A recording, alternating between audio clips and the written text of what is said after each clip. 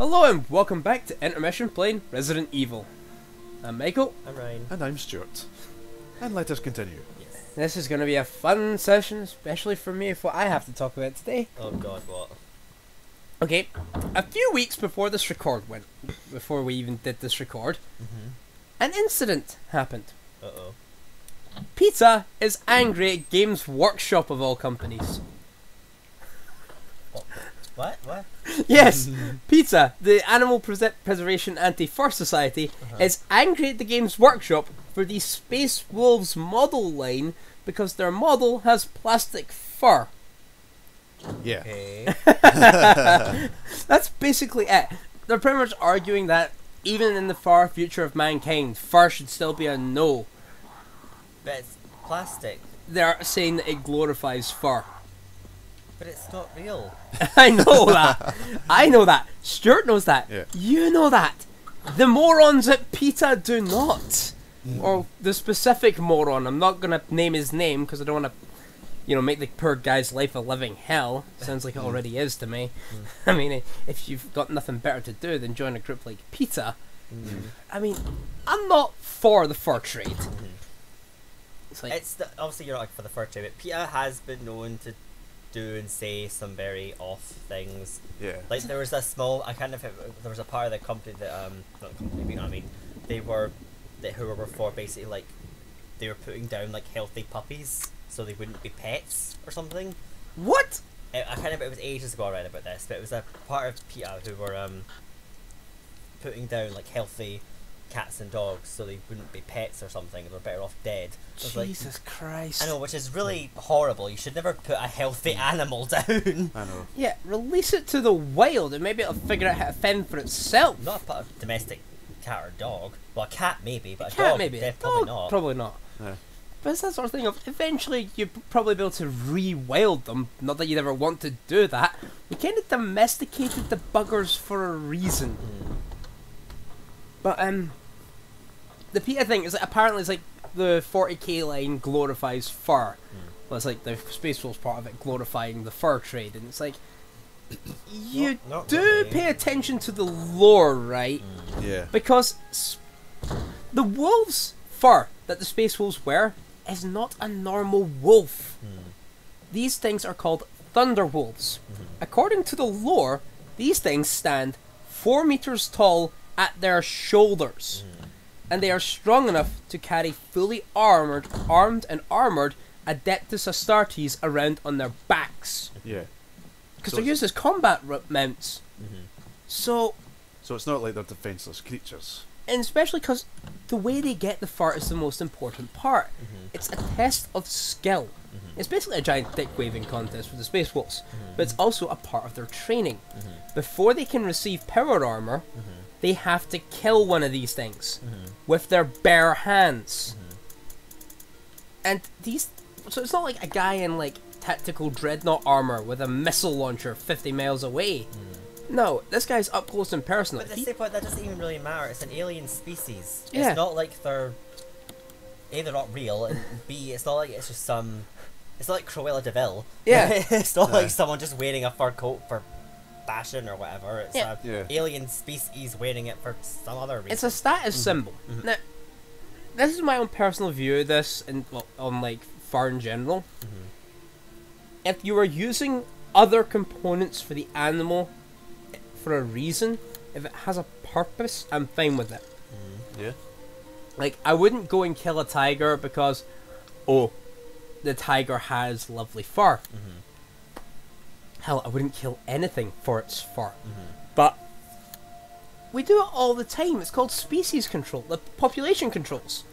When Well, to be fair, tigers are like endangered. so yeah, I don't mean, think I'm they not saying need like, much more I'm just control. meaning it's like, it's like tigers is probably a bad example, but I did say it's like any other thing. But it's like you do have that. It exists for a reason.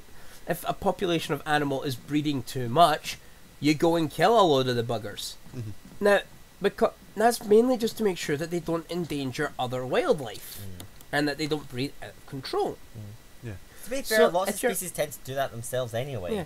But so if they're breeding too much, and things like population control are necessary, then if you've already having to kill them for that reason, then that makes sense to, reuse what's having to be killed anyway.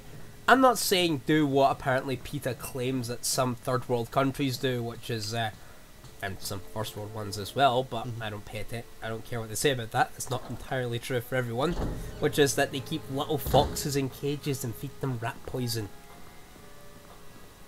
And it's like, Who? Yeah. P.E.T.A claim that apparently it's like in some third world countries the fur trade can get away with that. And it's like completely inhumane. And I agree. Yeah, it is. But it's that sort of thing of like, you know, if you're gonna kill it humanely, okay. But if there's a purpose behind killing it, I'm fine with it. Yeah. I don't. It's like if you're gonna use something that you kill, I don't mind if you kill it. Like, you know, killing a cow for food makes sense. We do it all the time. Yeah. If you're gonna kill a rabbit and use the rabbit for like all of its parts, I'm fine with that. I mean, it was an episode of Scrubs where the janitor did that. He brought out a rabbit that he'd killed and had turned into a salt and pepper shaker. I wouldn't want that. Yeah, that'd be really morbid. I know that's morbid, but I'm just saying at least he used it all. And No, you're losing me now. I'm just saying that's in my opinion. Is like if you're going to use it for a purpose. Oh, for these bastards come out of the walls. Actually, came through the door. Close enough. Right, where's grenade? No, damn it. Hand cannon. Aha. Thing's dying, yeah. But I mean, the entire situation's ridiculous anyway. But I'm not even at the funniest part of the ridiculousness yet. What? The guy who made the article said he was writing a letter to the head of Games Workshop to try and reach an agreement about the fur for the Space Wolves line. But the fur's not real, so what's he supposed to do? That's the thing though.